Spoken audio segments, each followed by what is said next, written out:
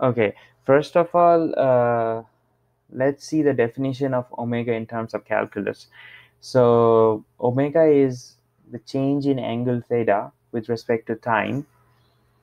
Then we also need the angular momentum, which is I times omega, and we also need torque, which is change in angular momentum over time. So this L and this tau is something that we need to evaluate in part B. So let's talk about part A first, where we need to figure out the units of A and B.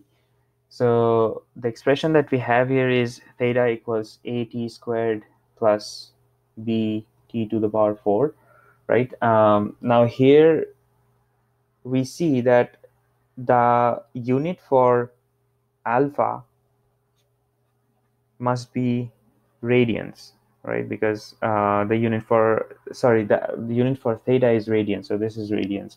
Now the unit of this t squared is second squared.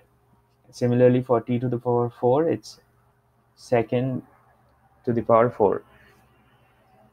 So that means we must have something related to radians here to get radians back. And also we need to get rid of this second squared here and second to the power 4 here to get rid of the time component. So we'll have just radians here. So if we do so, we see that for A, they should have radians per second squared, so that this second squared gets cancelled with this. And then for B, it's going to be radians per second to the power 4. So that means A will be 1.5 radians per second squared, and B will be 1.1 radians per second to the power 4. All right, so in part B, first we need to figure out L.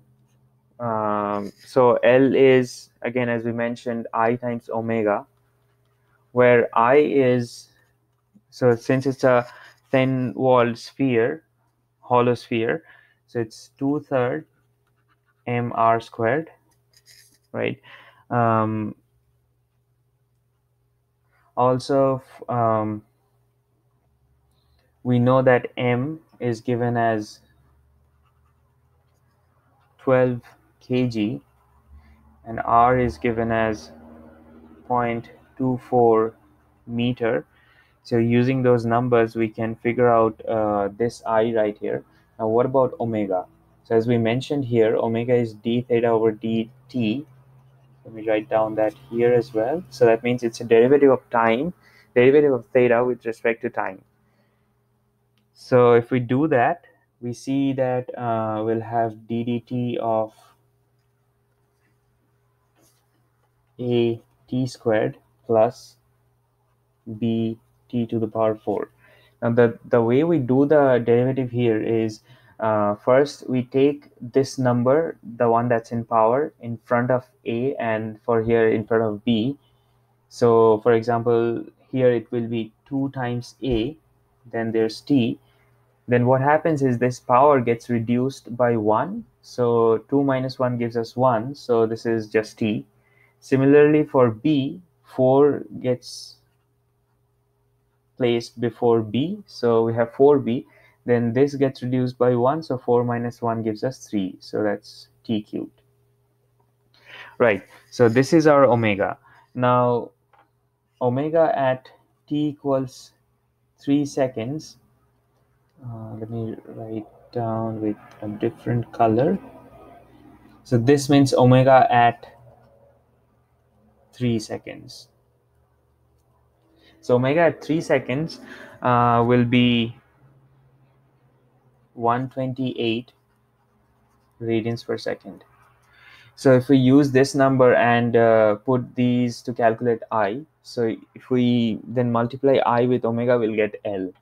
So L will be I times omega again, where if we calculate this, we'll see that this is going to be 59 kg meter squared per second. Okay, so what about the torque? Now we know that torque is dl over dt, which can be written as I times d omega by dt. And the reason for that is this is ddt of I times omega, where I is constant, so we take I outside. That gives us I times ddt of omega, and that's what we wrote here. Now, what about this quantity? So we say that this will be ddt of twice at plus 4bt cubed. So we'll do the similar thing that we did before. So since the power is 1 here, so 2 gets multiplied to 1, which is 2. So we have 2a. Then t will have 1 minus 1, which is t to the power 0. So t to the power 0 is 1, so that's why there's nothing there.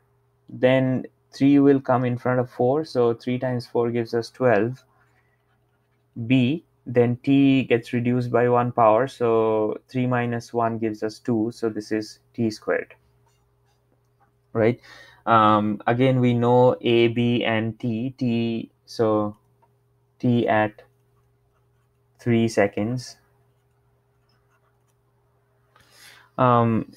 Then I is all, we have already said how to calculate I.